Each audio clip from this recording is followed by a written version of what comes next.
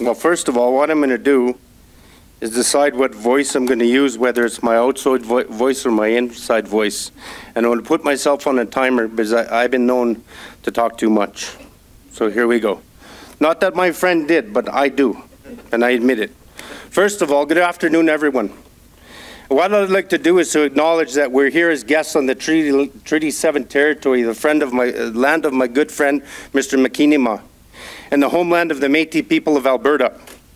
My name is Thom, and I'm from the Kikino Metis settlement.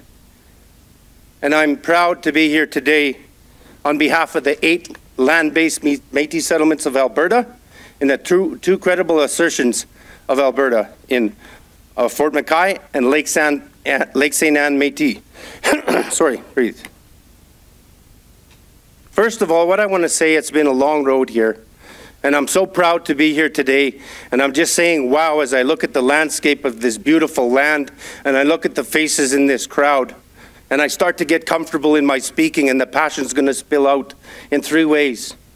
And I'm honored, I'm humbled, and I'm proud to be here as a Métis man on behalf of the people of the Métis settlements of Alberta. And I really appreciate the time to speak here. And I'll go right into my speech. I'm honored and humbled to be here today in front of you all to recognize and celebrate the path forward to true economic reconciliation as we walk as Western Canadians together in British Columbia, Alberta, and Saskatchewan, hand in hand on a true path to economic reconciliation. United, we have come to a place where we created a partnership that not only prioritizes our needs in our Indigenous communities, but builds long-lasting investments into our communities that will extend generations far beyond mine and yours. Long-lasting generations to come.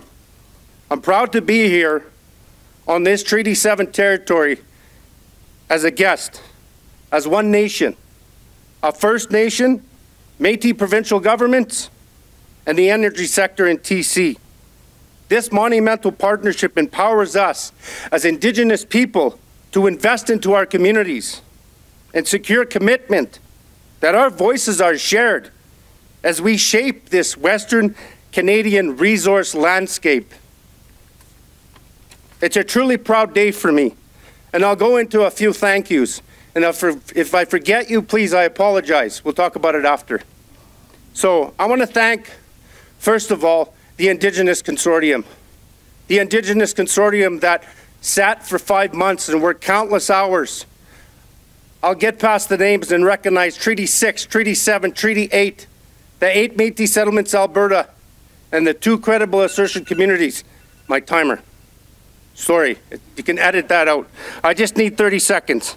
I also want to thank, of course, Madam Premier. We've met before a few times. I seem to be following you around, and I always end up beside you somewhere and doing a jig. I got it on video, by the way. You can edit that out too. But AIOC, Shanna, some of the work you've done in your group, and of course, BLG. I don't know if they're here today, but without good lawyers and good TD advisors, things like this aren't possible.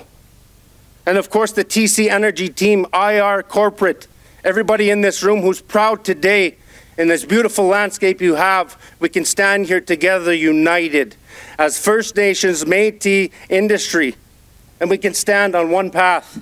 And I'm so proud. And of course, Excelis, the group that kept us in line, the group that kept us updated. And of course, my last thank you to my Métis Settlements General Council communities and the 8 settlements of Alberta that put their faith in me to negotiate on behalf of our landscape and our lands in Alberta. Thank you very much. I stand here humbled and proud. It takes a dedicated, passionate team to negotiate this big of a deal. And I truly am honored to be part of this positive, generational impact that will have Indigenous people for many years to come. And beneficial ownership is the only way. And it's the new way. We are united today, and we are united moving forward. Thank you. And I humbly thank you, everyone, for having me.